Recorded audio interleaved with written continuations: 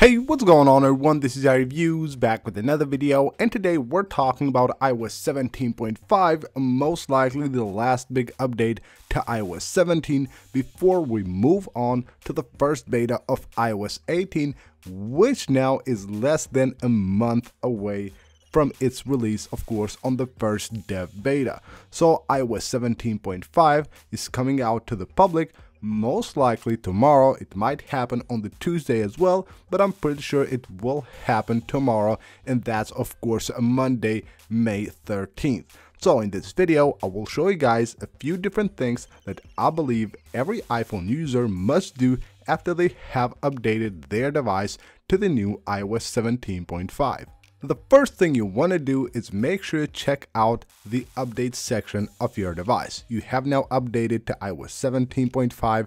If you have updated to the public version of iOS 17.5 and you didn't go through any of the betas, you're maybe all set here. But if you have installed any of the betas previously, you can now go ahead and go to software update here and make sure you check your updates. First of all, under the beta updates, if you no longer want to get any of the betas that will be released in the future, you will be able to turn them off right here. Now, if you're thinking of updating to the first beta of iOS 18, then you must turn this off, because of course once iOS 18 beta 1 is released, you will get another option here. So you will have two different iOS versions. You will have the 17 dev beta and the 18 dev beta, so you need to move on to that. Otherwise, once you have updated, make sure that you also have your automatic updates enabled right here, especially this one right here, security responses and system files.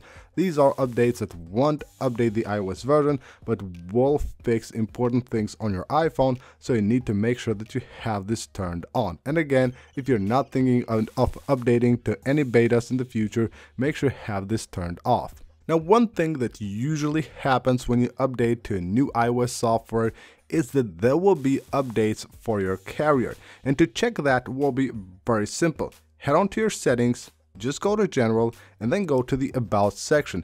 Just go there, stay there for like 5 to 10 seconds, and if there is an update for your carrier, you will see a pop-up on the screen. You just tap update and it will happen in the background. Everything is automatic. It won't reboot your device or anything like that. You just tap update and you're good to go. You can get out of this.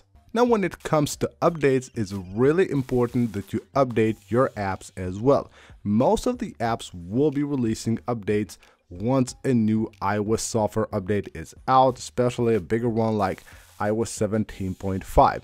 So of course, these like popular apps, most of them that you see right here, will have new updates, so they're more compatible with the new iOS release. So you always want to make sure that you have your apps up to date. After you have updated the device, make sure also update all of your apps. Now, if you don't want to bother with doing that, you can always go to your settings here and then go under App Store, and right here we'll have automatic app updates. You can just go ahead and enable that button right there, which means that your apps will automatically be updated in the background without you having to actually worry about doing that manually. The next thing I suggest you do once you have updated your iOS device is that you go ahead and check the battery health of your iPhone. And this is why this is important, especially if you have an iPhone that has the battery health close to 80%. As you probably know by now, with your iPhone having the maximum capacity under 80% here, it means that your iPhone needs to have a replacement for the battery, and of course it won't perform on its maximum capacity. So what you need to do, and why I think you should check the battery health, is that maybe your iPhone is, let's say, at the 81 or 82, and once you update your iPhone, you will see that it will actually drop under 80%. So you need to check and see if it has dropped or not. And of course, every time you update your iPhone, you will notice that it actually drops the battery health, because every time you update your iPhone, iOS will check all of its components. That's why it shows you the real battery health most of the time only when you update your device. So let's say you have it maybe for quite a few weeks now at 82 or 83, and once you have updated, it might drop under 80. So always make sure you check the maximum capacity of your battery every after iOS update. Another thing I suggest you do is go ahead and check the new wallpapers that Apple has added with 17.5, and they have a pretty cool animation. You can see right here, it actually changes every time I unlock my device. So you can see right there, we go to the lock screen, that animation, and right here on the standby mode, it looks pretty cool. So every time you unlock your device, you will see a different animation. You can see right here, how cool is that?